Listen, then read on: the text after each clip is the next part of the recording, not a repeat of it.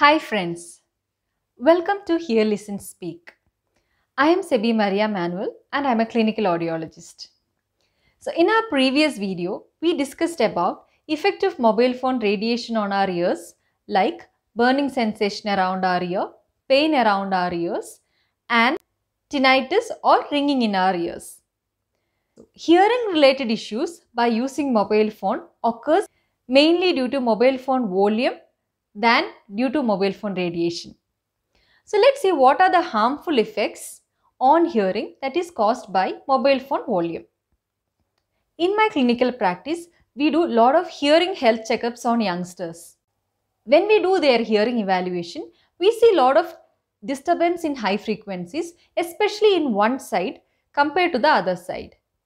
When we take a detailed history, majority of them agree that the side where we see the hearing disturbance is the side where they use their mobile phone. And in few cases where we saw disturbance in high frequency in both the ears, majority of them agree that they listen to music more than 2 or 3 hours a day and it's been a habit from quite some time. Now why is it important to pick these changes at an early stage? All these changes are very subtle and we may not even observe these changes that's happening to our ears. But these changes that are happening, they are irreversible changes, meaning to say this cannot be brought back to normal. So only thing that we can do is stop it from further progressing and causing a severe hearing loss to our ears. Now, what are the signs that helps us to identify these early changes that's happening in our ears? One is tinnitus. Tinnitus is nothing but ringing sensation in our ears. This can be continuous or intermittent. Now, if any of you observe these ringing sounds in your ears frequently, then it is a warning sign for us. Second, in a group conversation, when you are in a big group of 5-6 people and you feel others can hear better than you, then that's not a good sign. Third, if you are in a group conversation and you are asking for more repetitions compared to others. Fourth, most of us have a preferred side to use our mobile phone. Now, over a period of time, if you feel your clarity of the mobile phone is not good in one side compared to the other, then that means there is some hearing disturbance that is happening in that. Now, if we observe any of these warning signs, what should we be doing? It is very important to go and meet an ENT doctor. He would be checking your ears for any infections and he would be referring you to an audiologist for a further hearing evaluation. I know we can't stop using our phone, but we can always make modifications in the way we use our phone, which helps us to keep our ears fit.